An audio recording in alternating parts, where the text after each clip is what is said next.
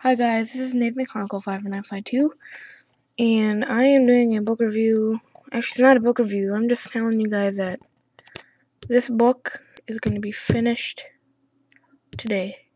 I'm going to do a book review later tonight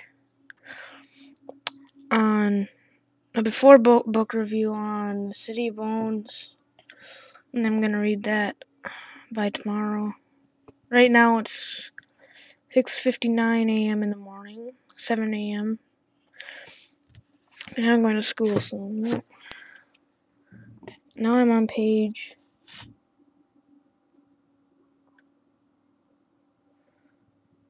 185. This only has 476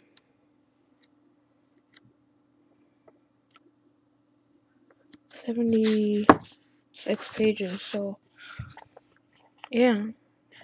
It's a good book. I recommend Fable Haven series. I'm just gonna read the summary quick to see if you like this book. Very strange things are afoot at Fablehaven. Someone or something has released a plague that transforms beings of light into creatures of darkness. Seth discovers the problem early, but as the infectious disease spreads, it becomes clear that the preserve cannot hold out for long. In dire need of help, the Sorostons question where to turn. The Sphinx has given sound advice, but is he a traitor? Inside the quiet box, Vanessa might have information that could lead to a cure, but can she be trusted? Meanwhile, Kendra and the members of the Knights of the Dawn must journey to a distant preserve and retrieve another hidden artifact.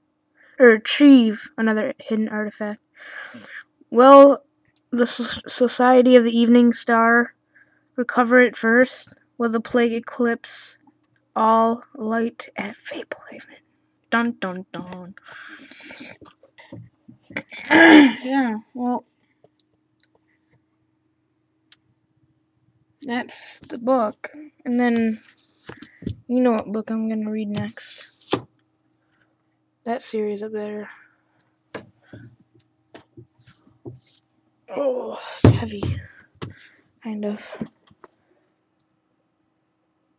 Got it for my birthday. Got a Barnes & Noble gift card. I'm gonna have to buy another book. Since I have a Barnes & Noble gift card, I'm asking you guys what book I should buy. Recommend me a book. We'll do that in the next episode. Nathan Conquer 5952.